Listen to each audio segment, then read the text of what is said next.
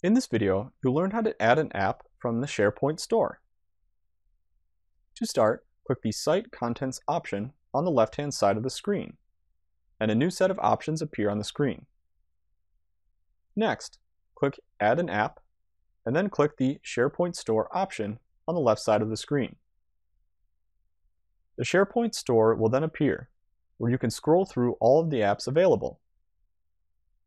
When you've found the app you would like to add, click the app and then click Add it.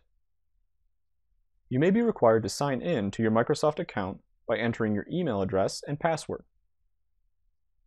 After you've signed in, click Continue to confirm that you want to add the app, and then click Return to Site.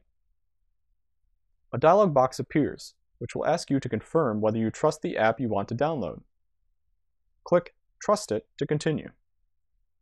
You will now be returned to the home page where you can see the app being downloaded. In this video, then, you learn how to add an app from the SharePoint Store.